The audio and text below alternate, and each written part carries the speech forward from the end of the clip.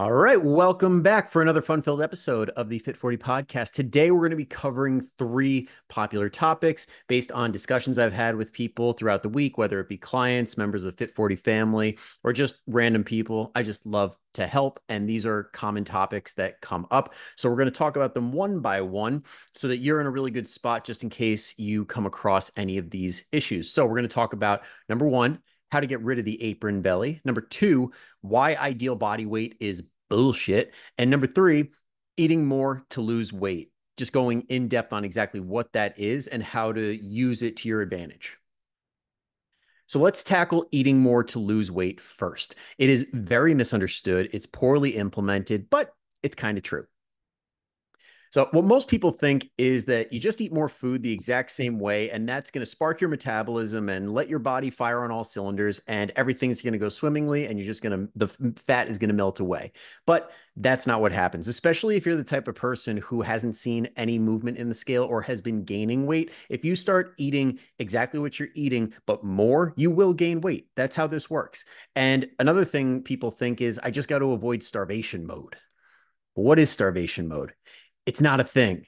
It just is not a thing. Okay, too few calories, when you eat too few calories, whatever that is for you, okay, that will result in you pulling energy from your lean body mass and your fat stores. Because when you are low on energy, which is what calories are, which is what your fat stores are holding, okay, that is an energy source. It's going to pull from that. That's why when you're in a calorie deficit, which is a negative energy balance, we need to fill that energy balance, that deficit, with something from somewhere. And that is your fat stores and your lean body mass if you don't eat enough protein and stay active, or if you just go way too low in calories.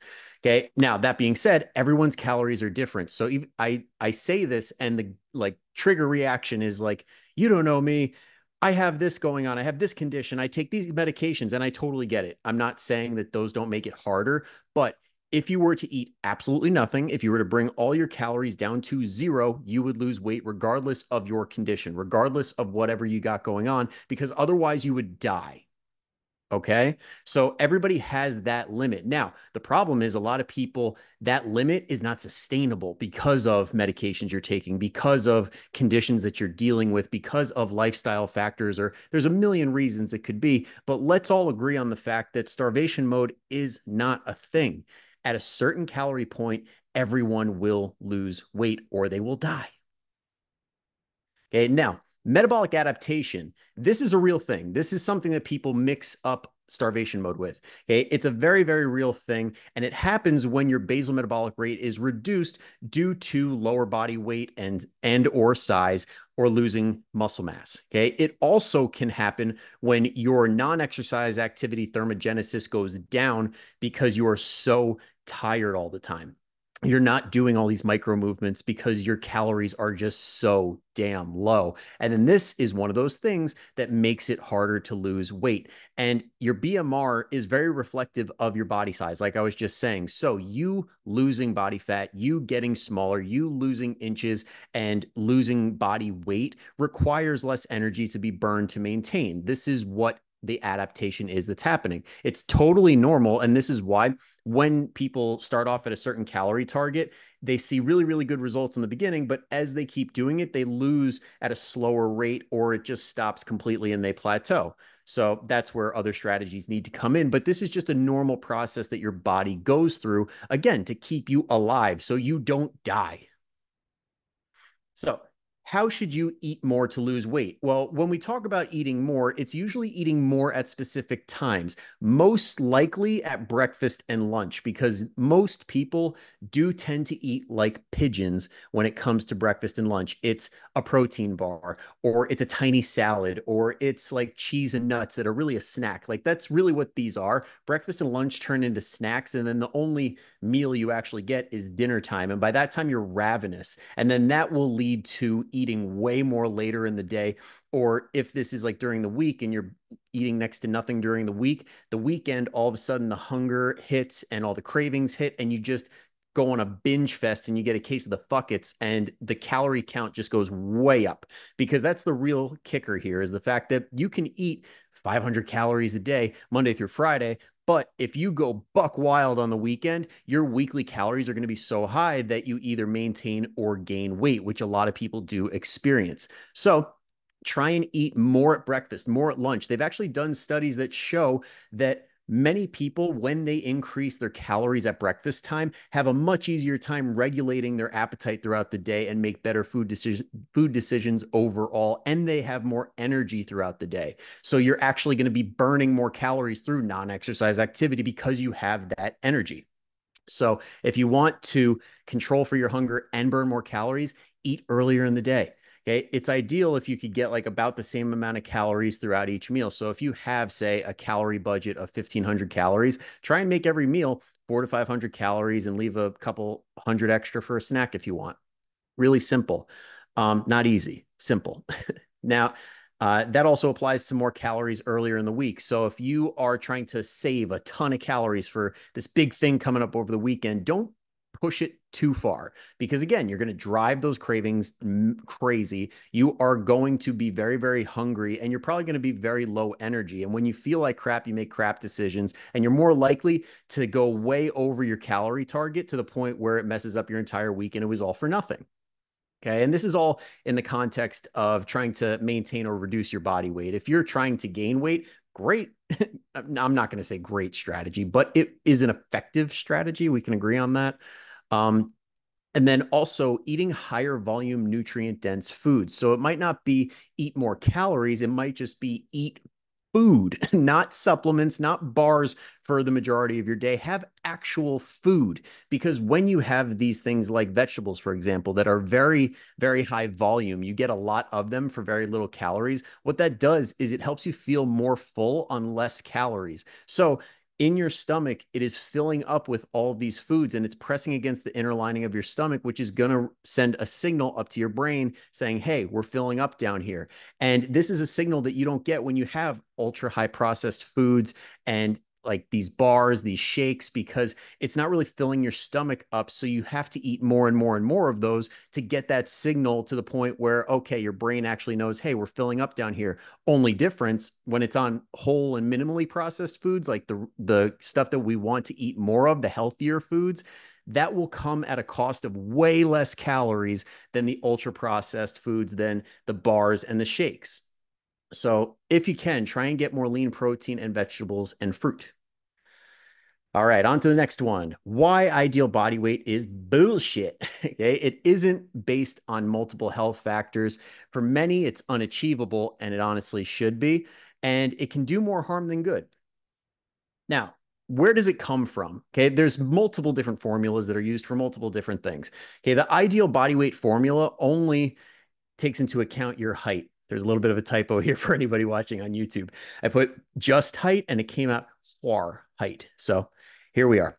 We're doing it live. The divine method is another one that's used, and that only takes into account your height and gender. BMI is just your height and weight. And then the adjusted body weight, the ABW, is height, weight, and sex. So all of those have very glaring problems when it comes to your overall health, which is why we don't want ideal body weight to be that main target, that big thing, that goal that we're trying to achieve, because there's so many things missing. Okay, none of them account for muscle mass, bone density, body composition, cardiovascular health, or your blood work, which are way more important than whatever the scale says. So, what is it good for? Absolutely nothing. All right.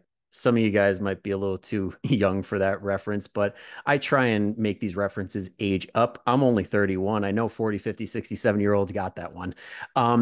So pretty much when it comes to the ideal body weight, it really doesn't do much, but the ABW, the adjusted body weight, is for medical professionals to properly dose medications, because when you get your dosage based on whatever medication it is very important to make sure you get that shit right. You don't want too much or too little. All right. So when it comes to overall health, living our best life, what should we focus on instead? Number one would probably be body fat percentage, because that will tell you a lot more as far as your body composition goes and what you're more at risk for. Like if you have excess body fat, there are health risks that come with that. Now, you're not going to see that from BMI. Like, yes, it puts you in a bucket of people that do have these same risk factors, but at the end of the day, body fat's going to tell you more. And more specifically, not even body fat percentage, but your lean body mass. Because if you have more lean body mass, chances are, like compared to where you're at right now, if you haven't worked out very much and you don't have a lot of muscle, if you put more muscle on, then you will likely be healthier. Your insulin sensitivity is going to improve. Joint health will improve. Your energy will improve. A lot of things happen when you increase your lean body mass, which is your muscle and your bone density. Next is your body fat mass. So it's kind of like when you're looking at a GPS, if you look at the estimated time, like your estimated arrival, it will drive you nuts because it'll adjust here and there, kind of like your body weight on the scale, where it's like you think everything's going right, and then bang, there's an accident on the freeway, and then all of a sudden you get time added on, and you're like, what the hell? Come on. Okay. Body fat mass is more like the miles that you have traveled. So the miles are always going to go down, assuming that you're not going backwards. Okay. If you're staying on the path, if you're staying on the road, the miles will continue to dwindle regardless of the timeline. So that's why body fat mass is a really good one to keep track of if you are able to. Next is your blood work. Okay. If you exercise right, if you eat better, and you do all of the right things, chances are, if your blood work is not that great, it will probably improve if you are not active, if you are eating like crap, and all of a sudden you flip the switch. It could be night and day. Next is VO2 max. This is starting to look like probably one of the biggest indicators of longevity and health span. If you guys have heard of that, basically, if you are able to use oxygen in your body in a more efficient way, it's a very good tell of your overall health. So VO2 max is a good one. You can find that in Apple or Google Health usually, and it'll give you a ballpark estimate. And they're not that far off. They're not perfect, but they're not that far off.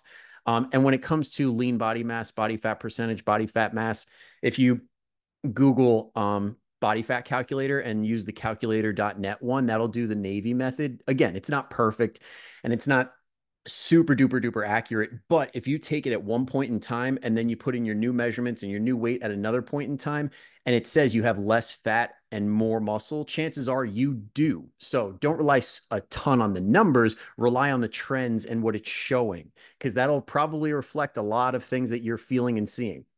Next is your strength, and like in the gym. And the last thing when it comes to what to focus on is the habits that actually move the needle.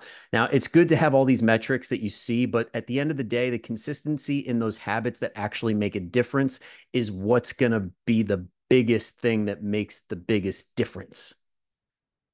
All right. Now, next, actually, I wanted to add on to this. So if you need some good indicators and you don't want to do all the calculations and all that, the simplest way to know that you're on the right track is, one, how your clothes fit. Okay. If you are constantly staring at the scale and it's not moving and you're getting frustrated, but your clothes are fitting better and better and better, screw the freaking scale. Fuck the scale. Sorry if you have kids in the car. Okay. That scale does not matter. Okay. The way that your clothes fit will indicate basically how your inches are going to be, your circumference measurements. And that means that you're probably burning body fat and possibly building some muscle, because muscle takes up a lot less space than fat does. So if you're the exact same weight, but your clothes fit better, you can assume that you burn body fat and gain muscle, which is an incredible thing. Your health definitely improved from that. And you should be so psyched about that instead of looking at the scale, getting down on yourself, feeling like crap.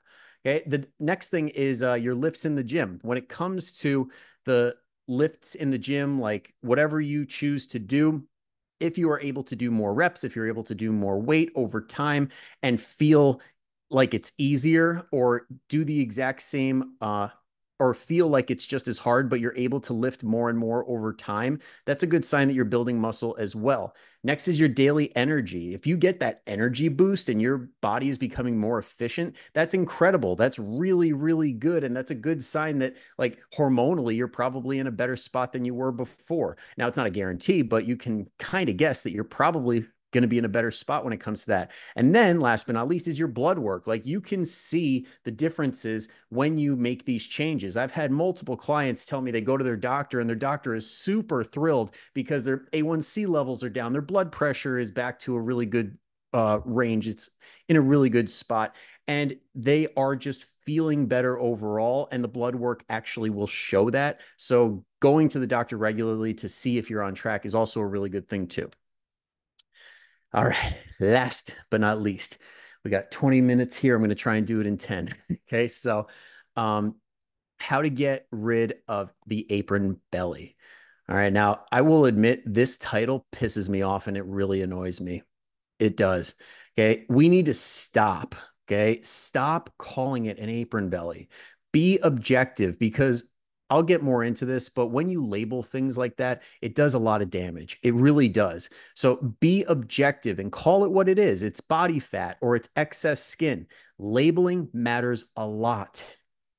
Okay. For anybody who's unfamiliar, and there's this thing called labeling theory. And this is one of the theories I had to learn a whole lot about in college because that degree behind me is in criminology. And that was actually what I went to school for before I learned all the nutrition and the fitness stuff. But basically, this is one of the reasons I'm very, very happy that I did a sociology based degree because of stuff like this. Behavior change is a big deal. And stuff like this makes a huge difference. Okay. Labeling theory is a social theory that explains how labels assigned to individuals or groups can influence their behavior and identity. It's most often associated with the sociology of crime, but it can also be applied to psychology. See, criminology, psychology, it all comes together. Okay. So, how does this apply to you? If you label these areas of your body, that carries more weight than just the words. Okay. It also carries shame. Why are you pointing this out and calling it something negative? Because you feel shame about it. There's guilt surrounding that. Like, how did I let myself get to this place? And there's anxiety, like like people are going to notice. How do people feel about this? Or how do I feel about this myself? And all this shit that really gets in the way because due to you basically bullying yourself by calling it this over and over and over again, that leads to self-sabotaging behaviors. Because if you're constantly putting yourself down and making fun of yourself and you're driving your self-worth down through the floor, then why would you take care of yourself? If you're treating yourself like shit and feel like shit, why would you bother taking care of yourself? You got to flip the switch. We got to start putting positivity in your head. So we're chasing something that's rewarding instead of just beating yourself up over and over again because you're not there yet or you're not seeing what you want to see. Okay, get rid of all of these: apron belly, love handles, muffin top, spare tire, pooch, jelly belly, fupa, side rolls, beer belly, mommy pouch. I know some people are laughing hearing this, and it is a little bit light when we talk about it in conversation, but we really need to dive into the meaning behind all this stuff. Like, we're basically pointing at a spot in our body and saying, not good enough, or this looks horrible, or I'm so embarrassed about this. Okay. The beauty of labels is that you can try different ones on. You don't need to be subscribed to this one. Okay. If you label yourself as fat, lazy, unmotivated, all this stuff, you're going to do whatever fat, lazy, unmotivated people do because that's how you identify yourself. So get rid of that. Toss that label out the window starting right now. And instead, try a new one on. It might not fit, but that's okay. You want to try it on and see if it fit, if it works. And this is a case of fake it till you make it. Because if you can fake feeling this way for long enough, you might start to embody the characteristics and you might actually turn into this label. So try strong. I have strong arms. I have strong legs. I have a strong mind. Okay. Point out the things that are strong. Like if you are lifting in the gym and you're lifting good weight, then appreciate that. Or I've had like clients tell me that their kids are like, I want to be strong like mom, or mom's got really strong arms. Highlight that. Screw the negative stuff. Talk about the positive stuff. Okay. Or lean. Like if you're losing in certain spots, even though it might not be the spot you want to, point that out and appreciate the hell out of that. Be like, hey, my efforts are being seen at this point. I can notice the difference. Fit. Okay. I am a fit person because I can run around. I don't hurt all the time. I can live my life the way that I want to, unlike some of my friends that are not fit. Okay. Things like that. Or last but not least, my personal favorite is grit. I have grit because I keep showing up. Even though I'm not quite where I want to be yet, I keep showing up day after day after day. I do things that are hard because I can do hard things. Okay. Those things make a big, big difference. And it can literally change your life and set you up for success when you're on the journey of trying to get into better health.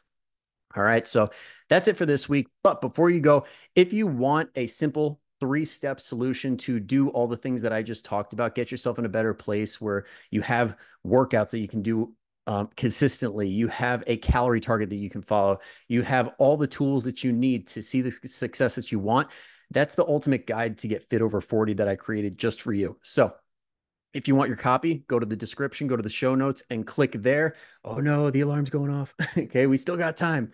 Go to the description or the show notes and click away and get your copy today. If you're not in the FIT40 family already, get your butt in there. It's a free Facebook group where we have monthly challenges. We have one coming up for October. I think it's going to be how to kill cravings. So if that is something you're interested in and you like the motivation of the monthly challenges, weekly trainings, daily tips, you got to get your butt in there. And then last but not least, if you're like, listen, I don't need any of that crap. I want the results now. I want to get my dream body. I want to burn body fat. I want to stop saying, I know what I need to do. I just got to do it. If you're the type of person who needs the accountability to get the results that you want, that's what the FIT40 90-day kickstart is. So if you're interested in that, the details are also in the description and the show notes. Click away, see if it's right for you, and hopefully we'll talk soon. But otherwise, until next time, go kick some ass, guys. I will see you later, and I'll see you same time, same place next week.